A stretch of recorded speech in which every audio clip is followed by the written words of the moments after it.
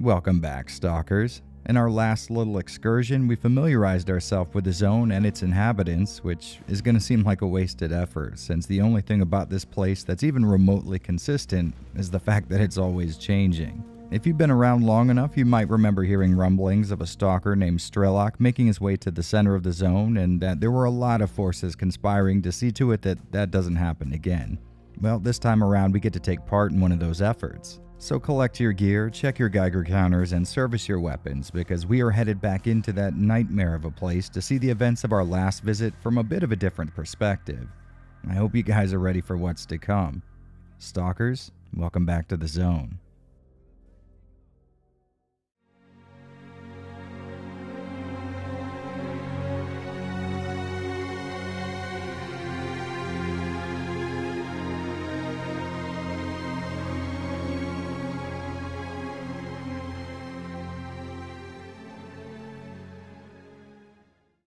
The ambush is really close. Here, let me mark it on your PDA. You may live, but don't let me catch sight of you ever again. Stalker Shadow of Chernobyl, for all intents and purposes, was a total success. Sure, it wasn't raking in that big budget AAA games industry level of cash, but for a Slav-jank PC-only release, it really did numbers. And if you'll remember, there's essentially several games worth of scrapped content included in that final release, so when it came time to follow up on their success with another Stalker game, the team at GSC Game World had tons of nearly finished work to build around. The development process for the last game was an incredibly long experience, all things considered, but even with a full 5 or 6 years under their belt, these guys just weren't able to implement even half the content they intended. Their chosen game engine being held together with the digital equivalent of sticks and electrical tape, most of the effort at the time went into making sure that the first Stalker game didn't set gaming PCs on fire at launch. So with the bulk of the work done for them already, GSC got right into implementing a lot of the elements they actually wanted for that first release. That means huge strides forward in performance, presentation, and mechanics, but don't go getting your hopes up expecting those improvements to have come with zero downsides. I mean, this is the X-Ray engine we're talking about here. But enough with all the technical stuff. Let's dive in and see what kind of story this Stalker follow-up is trying to tell. Anyway, enough about me. About your stalker, he was here. Stalker Clear Sky fills in some remaining blanks by taking place about a year before the events of Shadow of Chernobyl, which is probably a good time to mention that this is the second part of a full series retrospective on the Stalker franchise, which means I'll be glossing over some pretty important information from the first game. If you find yourself lost, you can check out my previous video covering Shadow of Chernobyl, which, if I've done my job properly, should be appearing as a little card in the corner right now. Clear Sky's matter-of-fact nature basically necessitates you already being familiar with the previous game's events, and that means this video sort of does too, so go check that out if you need a little refresher. Alright, so at the start of Clear Sky, we see our main character Scar leading a group of scientists through one of the more dangerous parts of the zone when a huge emission takes place, which is basically a massive explosion of radioactive and psychic energy emanating from the dead center of the zone like a nuclear detonation's blast wave. Now, we're not exactly clear on the details, but from what we hear after the fact, we somehow lived through this event, a phenomenon not yet seen in the zone.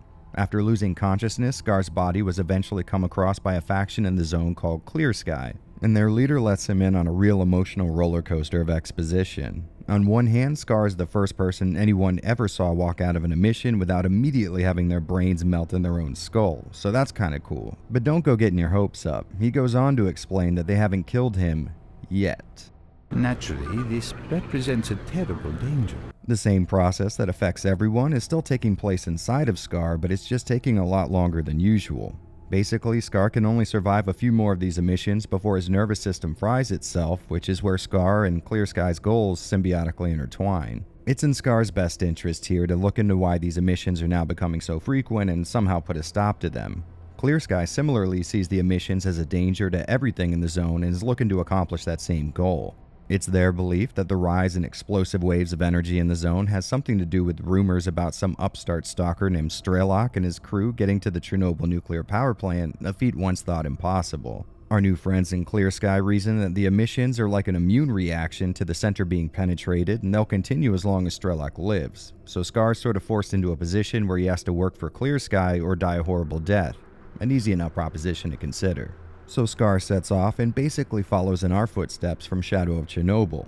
Just like us, he has to follow the breadcrumb trail left by Strelok's actions in the zone, and just to clear things up, because I sort of struggled with this at first, we're not here trying to prevent the events of the first Stalker game, but instead the events that preceded them. See, Strelok's made it to the center of the zone about 3 times now, and in Clear Sky our goal is to prevent that second trip, the one that would see him disappearing and result in some tattooed rando gunning for him with a DIY assassination order on his PDA. Clear Sky, being a group that exists inside the zone, isn't incredibly charitable, so if he's going to get any information out of them, Scar's going to have to help them with their territorial issues.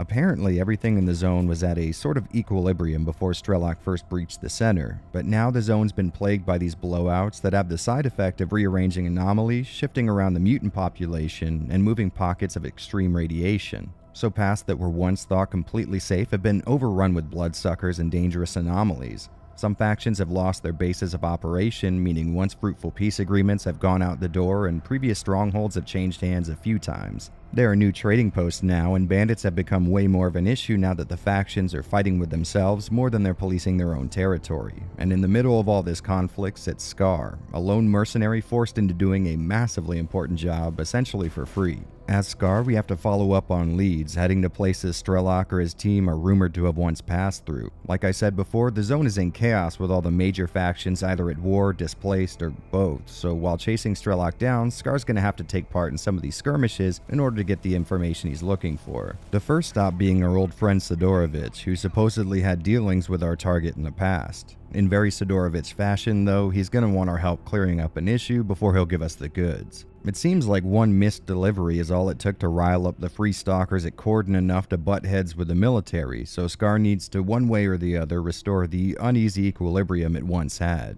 After that gets sorted, Sidorovich lets us know that one of Strelok's boys, named Fang, did pay him a visit looking for complex machine parts, and since he didn't have what they wanted, he pointed him towards the garbage, which means that's exactly where we want to be. At Garbage, we were able to trace back a few of Fang's business deals, and it seems like he was working with the group of diggers to get his hands on the parts he needs, but when they weren't able to completely fulfill his order, he ran off without paying for any of their work. Apparently, they sent one digger to find him, but in the process of following Fang, he got jumped by a pack of blind dogs, so after we help him off the rock he's been stuck on, he lets us know Fang is headed for the Dark Valley, and away we go. After getting into the valley, a freedom checkpoint lets us in on a bunch of attacks that have been happening right under their noses. He's probably dead already, and I suggest you don't hang around here too long, unless you want to join him. It seems like whole platoons are being wiped out while on patrol, so basically if you're not inside the freedom camp, you're likely to get taken out.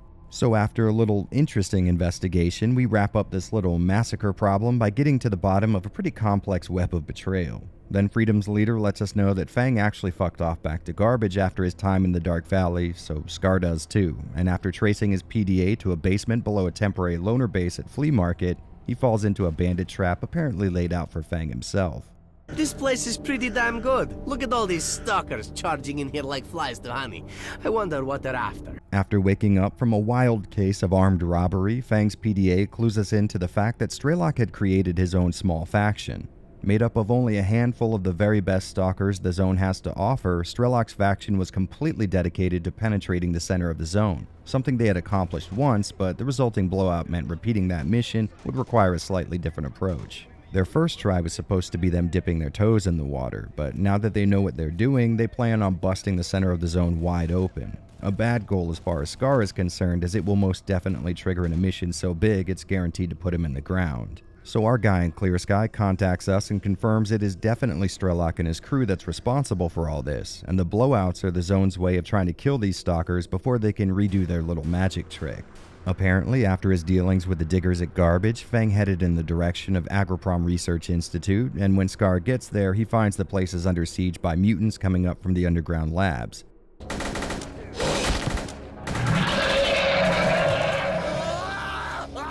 So Scar agrees to help the Duty faction clear up their little mutual issue, and in return they give us access to the underground labs, which, if you'll remember, is where Strelok kept his secret meeting area. From there, we find out this group plans to bypass the Brain Scorcher, and we know the only people who could even conceivably help with that goal would be the scientist at the outpost in Yantar.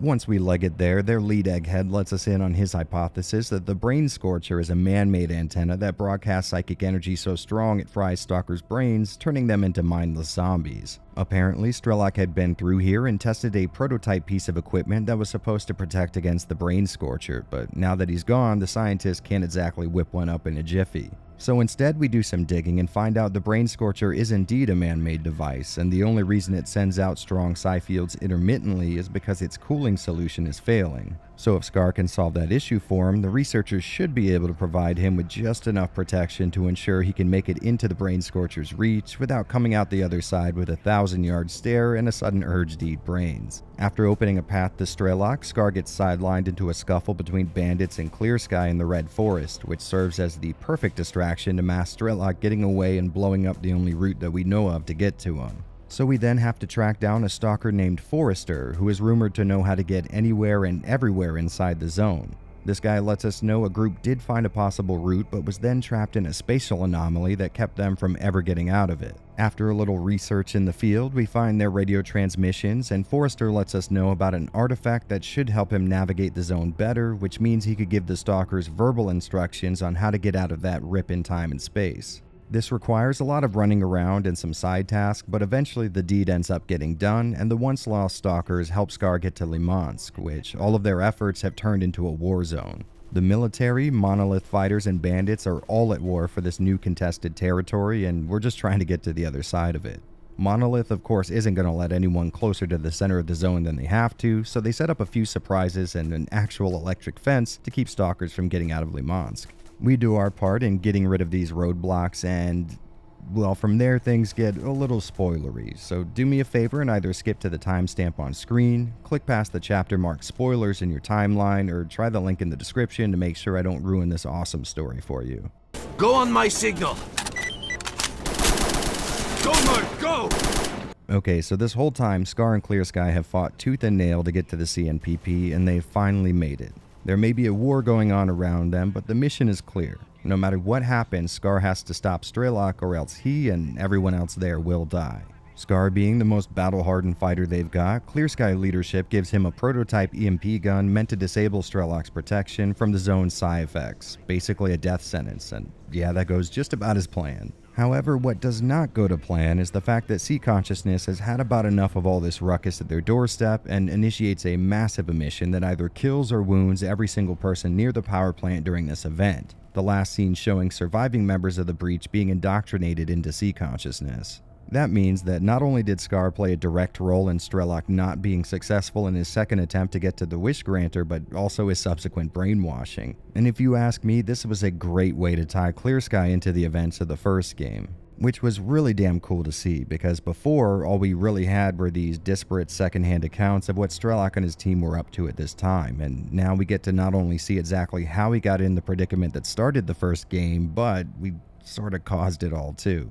Plus, I really like that Scar only served as a small player in the overall game that is the zone and its politics. Sure, he had a backstory and motivation, but let's face it, the guy was just out to save his own life, and it's sort of fitting that he just be killed off in the end, since the real main character here is still the zone. When you think about it, there are only a handful of important actors in this whole place, and the rest are just caught up in something beyond their comprehension. I really like that. This idea that our main characters might not even be the focus of a Stalker story, but instead just a pair of eyes that we can use to view important events in the exclusion zone. I think this did a great job of filling in some of the blanks left by the first game's much smaller story. It really made that first story feel more robust and complete, finally being able to jump in and see exactly what happened beforehand from a ground level perspective. Which is exactly why I think Clear Sky is sort of like a second attempt at finishing Shadow of Chernobyl's narrative. But that's all I really have to say that would spoil anything, so what do you say we meet back up with the others?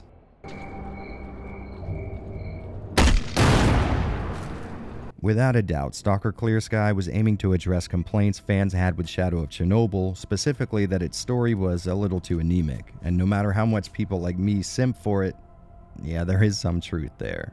The story here is much more hands-on and straightforward this time around, with what I would estimate to be 2 or 3 times the voice dialogue. In the first entry, a lot of the background lore of the zone and its factions could be found among random stalkers. Sure, you had to hunt around for it, but there was a massive story waiting to be discovered if the player was keen on putting in the work. Here in Clear Sky, the main story's path has you being led through all the side information simultaneously, and while I did love having to actively look for all this stuff before, being told everything I would want to know by the same main characters who are giving me my storyline quest works fine too. There's still a lot of side lore to be found in CS, but it seems to me the bulk of it is focused on personal stories of random stalkers and what drove them to come to the zone in the first place. And sure, that's awesome to dig into, but it doesn't do much to further flesh out the zone itself.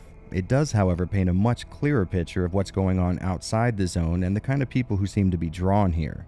I really couldn't care less. You can kill each other all you like. No matter how you look at it, this is a much more wordy approach to storytelling than you might be used to if you're coming straight from SOC, but I truly can't pick which style I like more. The lazy jerk in me loves not having to dig up plot details myself, but at the same time, going out and actively finding answers to my internal questions was fun as hell too.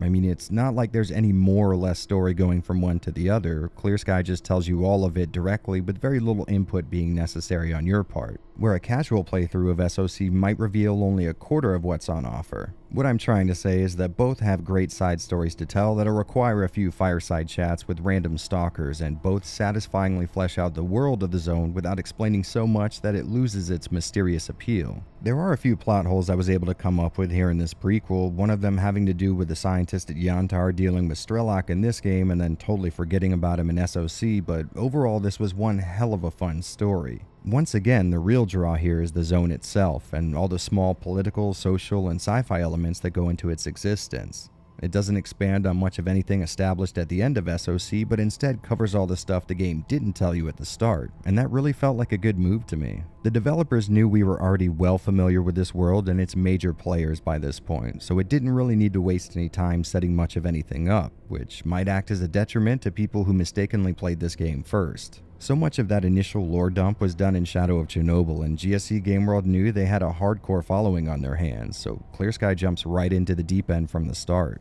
A first-time player booting up CS will have literally zero idea what the zone is, how it started, and who anyone inside of it is, and I really mean that. There is no catch me up on the events so far type of exposition here. It's all just a continuation from what was established before, so this should definitely be your second Stalker game. That being said, I can't help but feel like it might be kind of cool starting with this one. Sort of like how people playing Silent Hill 2 first would likely have no idea what was going on outside of James Sunderland's personal drama. Which is sort of fitting since, let's admit it, most SH2 fans are oblivious to the fact that there are actually other Silent Hill games. One thing I really liked here is how they were able to build on SOC's setup, but they did so in a way where it could be explained why these things weren't present in that initial game. For example, you'd think we would have at some point seen or heard of this Clear Sky faction on our initial hunt for Strelok, but this game explains that Clear Sky endeavors to keep themselves hidden from other stalkers as their goal was only to study the zone for the betterment of everyone outside of it. These guys genuinely want no part in the internal politics of the zone and its complex web of short alliances and long-standing conflict. Plus, the ending takes care of a few extra questions you might have. So yes, the approach here is certainly what fans were asking for, and it is very satisfying to finally have the game telling you most of its story passively instead of actively making you work for it. Besides, the zone had already been established. We already knew just enough about it to make sure we stayed on this thin line between knowing it all and keeping some things a mystery. So instead of expanding on a bunch of other stuff and risk ruining the allure the zone has, they told us just a little more of what was happening inside the boundaries of the previously given information. They further contextualized events you lived through in the first game and took the raw materials from that first entry to create the Stalker equivalent of fan service.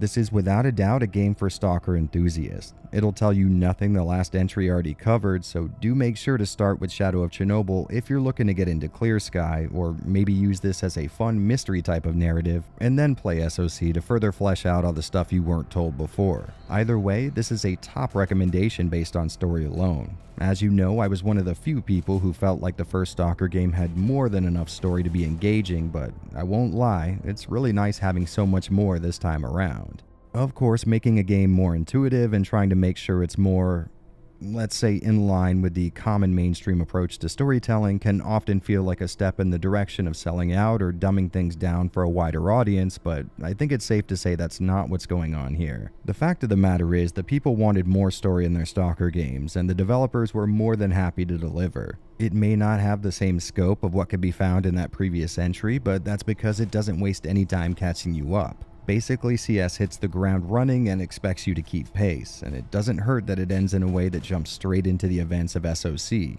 In a word, Clear Sky's story is perfect. Not in the sense that it's without flaws, but in a very different way. See, it's not only exactly what the devs set out to create, but exactly what we the fans wanted it to be. Now, that's not something you see too often in this industry, and the few handful of times you do, well, it should be celebrated.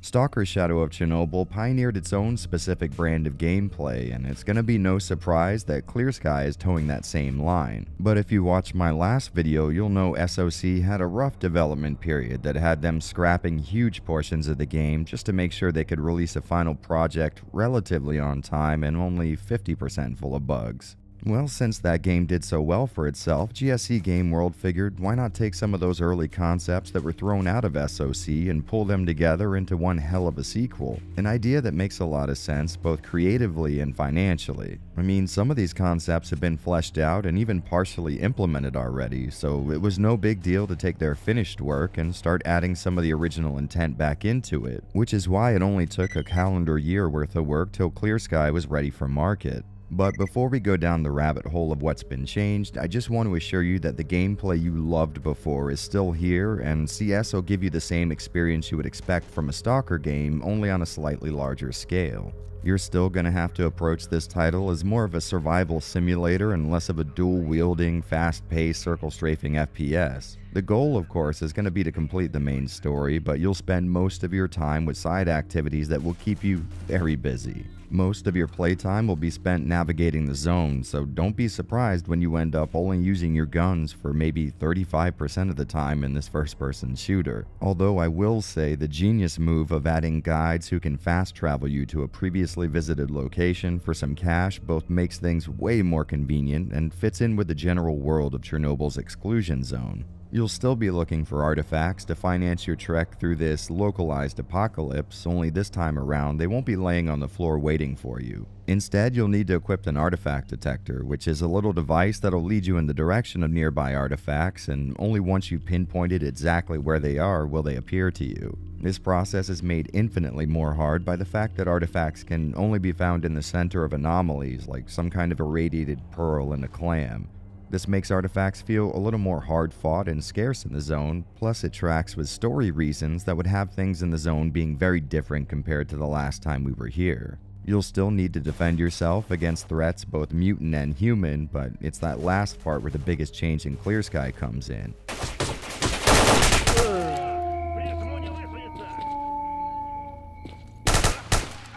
The faction war system was something planned for the first Stalker title, and here what it comes down to is a massive overhaul of the zone's factions and how you interact with them. And I think the swamp you start off in is a perfect little microcosm of this system at work. As you come into new areas, there'll be at least two factions vying for control over strategic points, either leading into other areas or major outposts. Whoever you decide to join up with will want your help when they're in a pinch, and since this is Stalker, they might as well tie that into the A-Life system. So randomly, while you're running from place to place, you'll get distress calls over the radio asking for your help and pushing back either a rival faction or a swarm of mutants. Realistically, it does get a little annoying having to constantly stop what you're doing and spend ammo on 3 bandits with Makarovs running up against duty's exoskeleton-clad soldiers, but there is a tangible effect it can have on your playthrough depending on how you want to do it. Just like before, you can expect residents of the zone to act relatively realistically. They'll wander around interacting with other stalkers, fighting mutants, and overall just completing their own goals. That means you stand a good chance of running into an enemy patrol at some point, and the easier you make it for your faction to occupy important locations, the less likely you'll be to see rivals on their turf. You'll essentially have carved a path for yourself through that specific territory, and as long as you're not near any mutant dens, you won't really have to worry about a lot of resistance if you've already put the work in. Freeze! And don't even think of touching that shooter! Thanks to this new system, you'll find yourself getting into firefights alongside other factions pretty often, and being part of an 8-on-8 skirmish is actually really fun. It gives off some kind of a war movie vibe and just gives the combat in CS a more dynamic and kind of strategic feel. To accommodate this pretty beefy gameplay upgrade, the map now tracks all friendly and not so friendly units in the same territory as you. So on one hand, yes, it does make it easier always having your target's location displayed on screen, but it also makes it a lot easier to see conflicts before they happen. Trust me, running through an area with a specific goal in mind and then having to deviate from that goal because you accidentally wandered into a herd of snorks while checking your inventory is a big pain in the ass. And if you're looking at this through a modern game design lens, I guess you could interpret some of these changes as an attempt at making the game more accessible, but I think these guys knew what they were making and they knew there wasn't much of a chance for mainstream appeal. I'd guess this whole map thing was just a move made to make implementing the faction war system a little easier and maybe more intuitive. Besides, if it bothers you, you could always get a mod that disables the on-screen map or one that gets rid of the indicators on that map. And speaking of mods, it's time to cover Clear Sky's largest stumbling block. The thing a majority of you have likely been wondering how long it's going to take me to mention. Shoot only on my command! Clear Sky, for some reason I can't seem to find, made some serious tweaks to weapon accuracy and ballistics compared to Shadow of Chernobyl. And while I'd like to say those changes were for the better, I think the entire internet would agree they most definitely were not. It seems like nearly every weapon in the game has been made intentionally worse than its SOC counterpart, making combat much harder. Now, Stalker as a series already has a pretty extreme bend to its difficulty as it is, but this is something else. In a vanilla run of CS, at least at the start of the game, you will miss a majority of the shots that you take that aren't point blank, and just in case you haven't been keeping up, in a Stalker game, if you're point blank distance from an enemy, you've likely already lost that fight. And despite what I said before, I might have a possible reason for this pretty noticeable change. See, the devs implemented another feature that didn't make it into the first game, and that's a weapon upgrade system. Not only can you officially get your gear tuned up without a mod here in CS, but you can also incrementally improve it. That is, if you have enough money and have found modification plans for that type of weapon. So it seems to me the developers were wanting the guns to have very noticeable differences between their base form and the fully upgraded version, and since a lot of weapons in the last game were already pretty useful, they likely didn't want to make those guns compete with firearms way outside their league. So they basically dropped all gun stats across the board so that you would need to really invest some time and money into a gun before it became satisfying to use, and I get that idea. I mean, it clearly wasn't implemented well, but for the sake of balance, it makes sense that they would have to alter the base stats of a gun so that it can be substantially increased in terms of effectiveness later on. Essentially, you can only make a gun so good, so they decided to start everyone at a level where the improvements they were making could be felt without having a shotgun loaded with slugs made so accurate it becomes your new long-distance sniper rifle, although that is still doable. Regardless of why they did it though, this is often over-exaggerated among Stalker fans in my opinion. Don't get me wrong, these weapons are noticeably less accurate and have far more bullet drop-off than the last game, but like I said, I get what they were going for. They really wanted you to work for your progress, and the idea of having to devote a lot of time into a single weapon before it reaches its full potential is actually a step back towards the RPG mechanics GSC wanted to place in the game from day one. Obviously, as a shooter, it is not going to be very satisfying to have 9 shots out of a 12-round magazine miss your opponent, and I get why people dislike that, but if you devote a little time to a single gun, you'll see these downsides basically disappear. It goes without saying, you can't ask people to accept a massive handicap from the start for no real tangible reason, so there are a million mods out there that deal with this issue. Some restore SOC levels of weapon stats, while others go a step further and make changes that might be more true to life. And since we're on that subject, let's talk mods. I'm using the Arsenal Overhaul mod, which, among a massive list of other things, improves weapon accuracy, damage output, and ballistics. It's possible there are better mods out there for this purpose, but I've used this specific one for the last few CS playthroughs, and I've really grown to love the changes it makes. Right off the bat, you'll notice scoring a kill with a starting pistol is actually possible now, which is always nice. And on top of that, the damage increase really makes combat in this game a butt-tightening experience. Most enemies, especially starting ones, will die in just 1 to 3 shots, and this gives the game an even further simulation feel. Combine this with the harder difficulties and you've got yourself one hell of a shooting game. Oh, and by the way, I think I've been unknowingly spreading disinformation for years. Apparently, difficulty in Stalker games does not work the way most of us thought it did.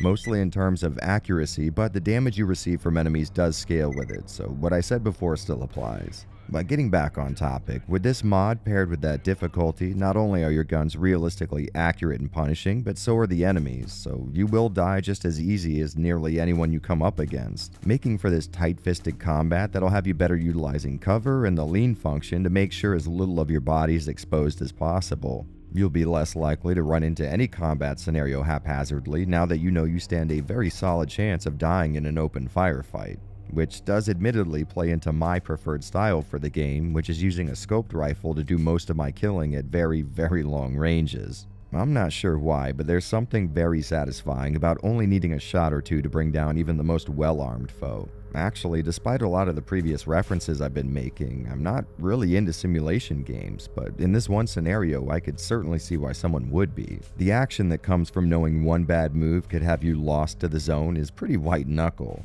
There are two downsides though. Number one, mutants pose way more of a threat at this higher difficulty but seem to be just as hard to put down. So blind dogs and boars end up being some of the worst stuff you can come up against in the zone, as they can take you down in a good 3 hits and might take several shots to end while they're zigzagging at very high speeds. So while other stalkers will be amazingly fun to engage in combat with, mutants are far more annoying, which I know a lot of people like, but personally the extreme difficulty seems fair when I have just as much of a shot at killing the enemy as he does me. When those scales start to tip, I start not having as good of a time. And speaking of not having a good time, my second issue is the fact that, well, since guns start off pretty accurate and usable, upgrades can sort of turn them into the firearm equivalent of a weapon of mass destruction. For example, I came across a really good M4 a few hours in, and using it with iron sights felt just amazing. I was reliably putting bandits down with 1 or 2 well-placed shots, but if I needed to, I could go full auto and still reliably hit something. After fully upgrading it though, I no longer had to worry about little things like target distance. I could put lead down range from one end of the map to the other, and that did make the game feel a little unbalanced, at least a little bit. Of course, it's still fun sticking to cover and taking out bad guys from far away, but I sort of enjoyed it when I wasn't so overpowered compared to my enemies. On the plus side though, further into the game, everyone will have access to more badass weapons, so the problem will eventually correct itself. The only problem being how much I enjoy switching up my arsenal and trying new guns in these mods.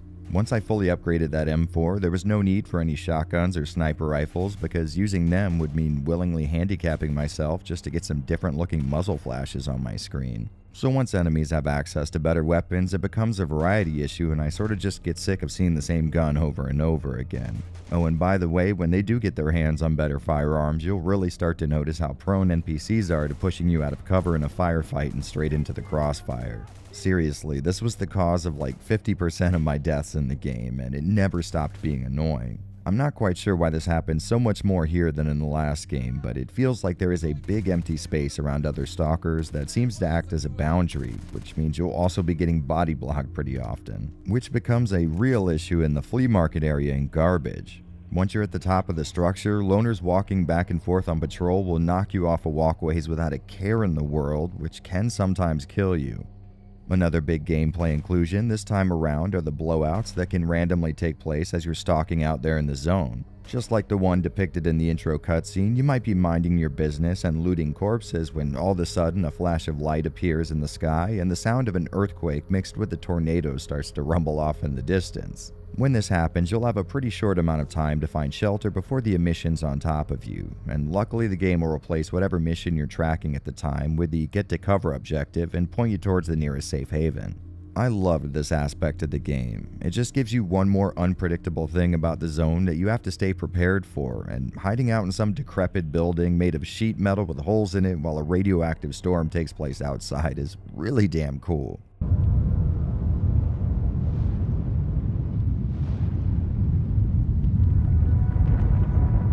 Like I mentioned in the previous section, there is a lot more story this time around, which is a good thing, but it seems like the focus shifted from the kind of side content we stalkers like to the more linear story-based path. Each major quest giver in an area will mostly just give storyline quests or ones required to join a specific faction. And for people like me who enjoy staying a lone mercenary in a zone full of ideological groups, well, that can mean the free play nature of this game is not quite as strong as the last. This isn't a massive deal, but because of this, I typically don't spend as much time on Clear Sky as I do the games that came before and after it. On the plus side though, you get the same massive map from SOC along with a few more locations added for good measure, which really helps this game feel less like a sequel and more like some kind of late 90s giant expansion pack. There's definitely enough changed here that it'll feel like a substantial addition to what you experienced last time, but so much of it was built off of SOC's foundation that it'll feel satisfyingly familiar as well, and as we go forward, that'll be a trend that continues, as each release of a Stalker game is essentially the first game plus more stuff. You'll visit the same or similar locations, fire the same or similar weapons, join up and fight with the same factions, and be terrified of the same mutants. This makes things feel so much more familiar and consistent. Even if you're not as emotionally attached to the game as I am, I'd imagine it'd be hard to beat Shadow of Chernobyl, then start up Clear Sky and visit the Cordon without at least getting a little nostalgic. Returning to locations like Garbage or the Agroprom Underground between 3 separate entries in a series helps them feel like real places in a real world. I can't really explain it, but something about seeing these landmarks over and over again just drives home so much of what makes this series great, and what makes this game great, and it is. In fact, I would go as far as to say most people are wrong when they label Clear Sky as the weaker of the 3 titles. I remember playing CS on launch and being completely enveloped by it. But back then you could argue it was the only game in town as far as this stuff goes, and I might have been blinded by nostalgia for the original. And maybe there's some truth to that, but getting back into CS for this video, I found myself surprised at how much fun it is. Of course, it does help massively that I don't have to worry about the pretty bad accuracy of the vanilla version, and the changes this mod made to damage output certainly helps things, but more than anything, I just sort of realized this is Shadow of Chernobyl, but more. And if that's what you're looking for, modded or not, that is exactly what you'll find here.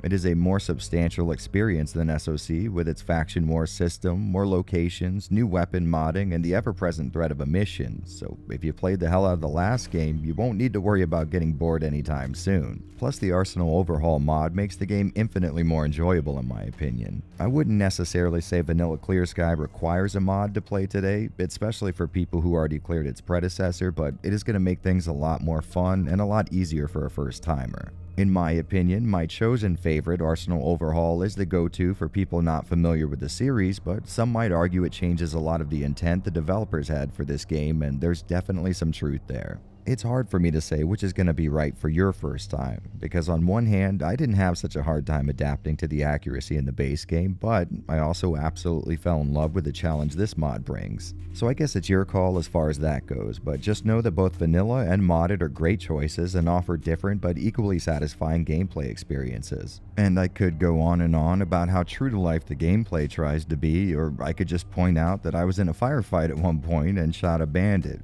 As that bandit fell to the ground, the dead man's grip he had on his weapon caused him to fill his fellow bandit full of holes. If that doesn't get the point across for you, I'm not sure I could say anything that would.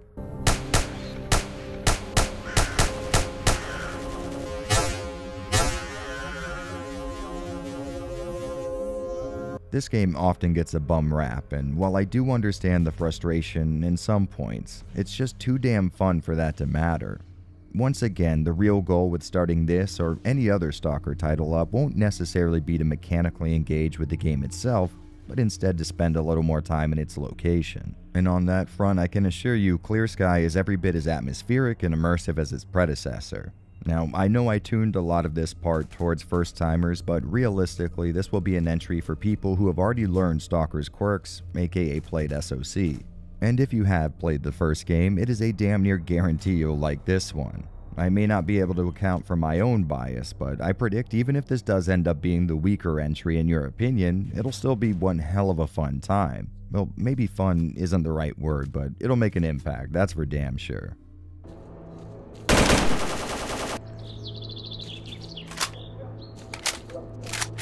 A lot of what I've said so far could be boiled down to Stalker Clear Sky is everything the devs wish they could have implemented in Shadow of Chernobyl, and nowhere is that more true than the game's presentation. The last Stalker game had a look all of its own, but some aspects of it felt pretty far from what you could call a AAA production. Of course, some parts of it could be described as amazing, especially by me, but still, there was a lot of jank to look past to get to that stuff. Now, Clear Sky definitely reuses 95% of its on-screen assets from the last game, so don't go hoping they finally improved how dumb NPCs look when turning around in place. They did, however, completely revamp Stalker's dynamic lighting system, and it is a total transformation as far as the presentation goes. This time around, GSC took advantage of the DirectX 10 API to serve up some incredibly convincing effects, and I think the first thing anyone's likely to notice when going straight from SoC to CS are the God rays. And for those of you who never heard that term before, it basically means the light from the sun can be broken up into several small volumetric light beams by trees, buildings, or really anything else.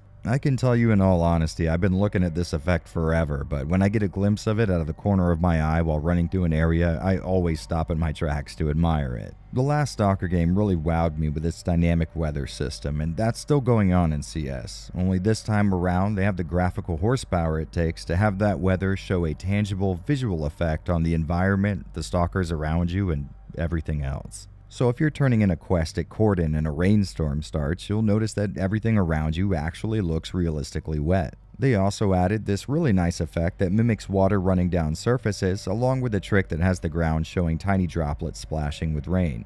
Once you really kneel down and get a close look at this effect, some of the magic does get lost, but while you're creeping through some abandoned camp, not really paying specific attention to these tricks and just letting them immerse you, it's really wonderful. And if it's a particularly bad storm, you might get a look at some pretty wicked looking lightning that'll brighten up the whole area you're in a convincing way. These new DirectX 10 effects really turn this into a whole new experience, and I am absolutely in love with how transformative it is to just throw some really convincing lighting into an already great looking Stalker game. On top of that, there are new features like a depth of field effect while reloading, something that does sort of look cool but can really get in the way when tracking targets in a firefight.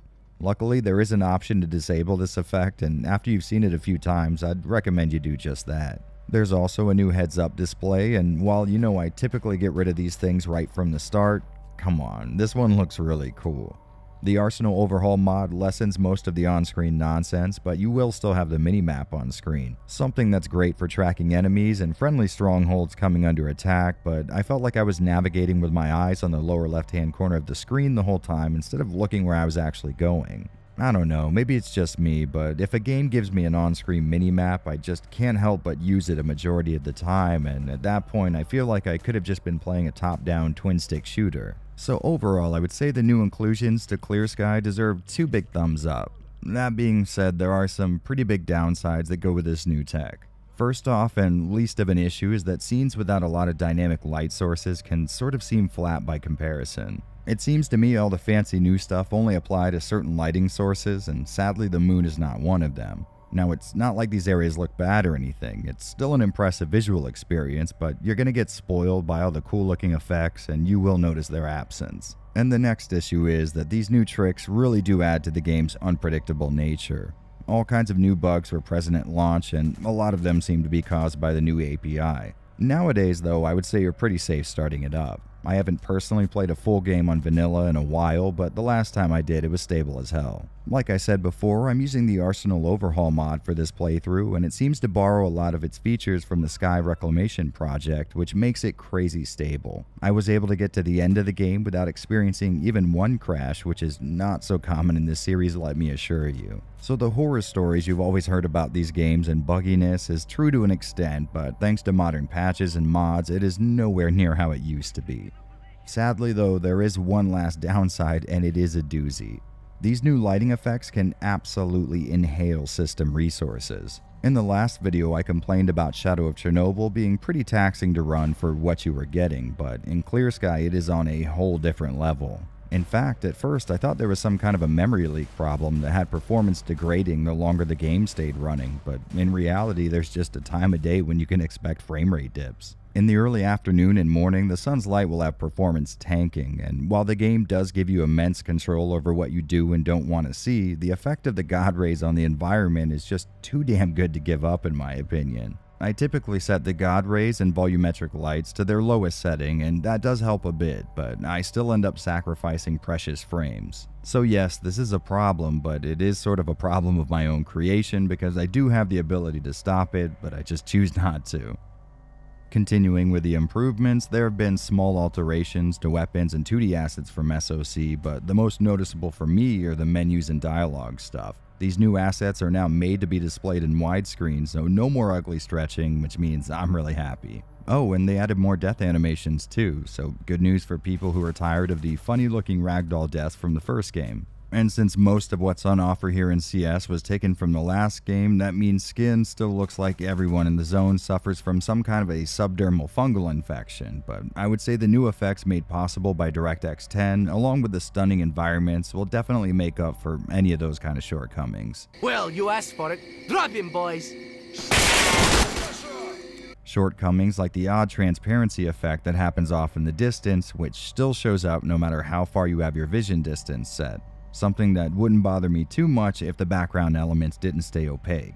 Which in simple terms means that some of the buildings off in the distance will start to turn transparent while the trees, mountains, and whatever's behind it won't. And then of course you have the aforementioned performance that comes with these improvements, which can definitely negatively affect your gameplay. All that being said though, I still think this is one hell of an impressive attempt at modernizing Stalker and its X-ray engine. In fact, with all these new features and graphical effects being added just 1 year after the original release of SOC, this almost feels like a modern-day remaster, except for the fact that it was done right and wasn't completely botched. This massive overhaul to Stalker's look was a damn marvel at the time, despite the fact that none of us could afford a machine that would run it well. Nowadays, it's made a bit less impressive by Clear Sky's follow-up, which would take the same amazing graphics and even further improve on them, but for the time, this was a revolution. It's the same amazing gameplay fans of the first game would be looking for, but the developer used that first title as a platform on which they could build an even better visual experience on. This series has always had these really funny quirks with how it renders skin, deals with lights, or handles geometry, but despite the low points, it was always a visual treat, and Clear Sky is a perfect continuation of that trend.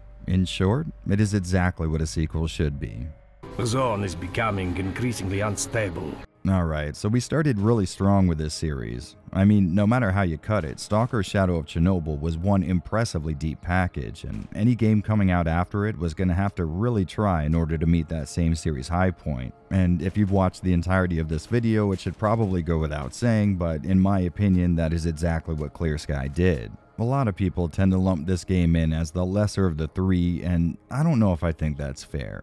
This game offered Stalker fans the exact same gameplay and visuals they fell in love with the first time around, only this time plus a little more. Yes, what they did with ballistics and accuracy was not a smart move, but realistically you can mod that out of the game with just a little bit less effort than it took me to say this sentence. Sure, you could argue it's pretty damn similar to the first game in a lot of ways, but I think that's the tightrope the dev team was trying to walk. They wanted to give us all these new improvements and all the original mechanics and systems they intended to include in the first game, but more than anything, they wanted to make sure it still felt like a Stalker game, and it most definitely does. Everything added here makes for a natural progression of what can be found in the original title. It really does just feel like it's somehow becoming more Stalker. This entry may very well have been eclipsed by the release of the next game in the series, but if we're going to judge it based on its own merits, I would say it scores much higher than a lot of people are willing to admit. I mean, think about it. At the time, we weren't looking for a flashy new experience with AAA tier graphics. We Stalker fans only had one wish: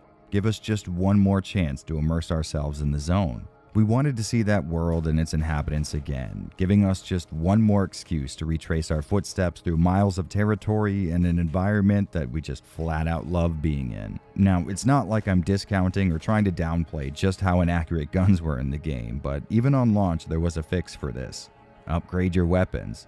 Now, realistically, that's not the most user-friendly and intuitive approach to take with game design, but think of the audience they were serving. Stalker, as a series, is about as far away from user-friendliness or intuitiveness as you could possibly imagine. Like I said in the last video, this is a series you have to teach yourself to play properly.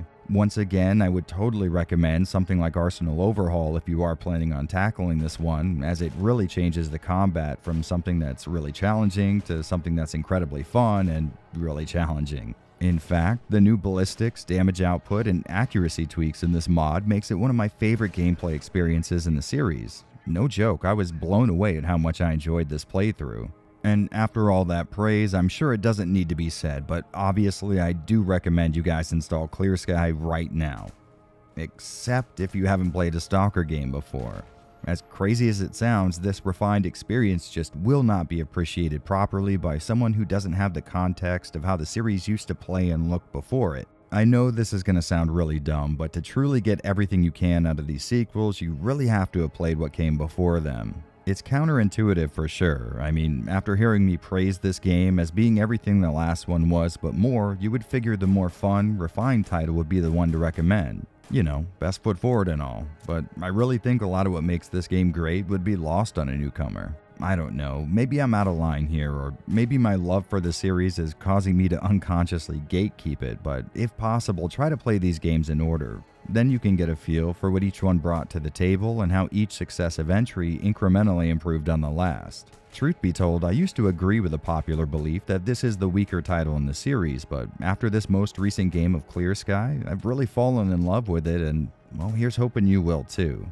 And, well, I guess it's a good thing we're wrapping up now because it looks like an emission's approaching, so we're gonna have to cut this artifact hunt a little short, but we will be coming right back with a review of the absolute golden child of this franchise. I hope I get to see all of you back here again when we do, but until then, happy hunting, Stalkers.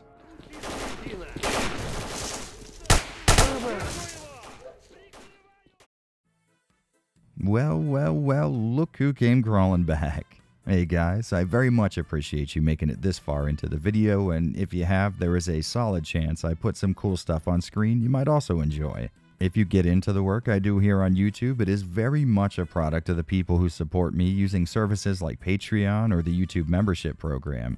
These people are the reason why I'm able to wake up every day and do something I truly have a passion for, and for that I will forever be grateful. If you're looking to join ranks with these absolute chads, I'll have links to that stuff here on screen and in the description, but until I see you all again, please stay safe and keep kicking ass.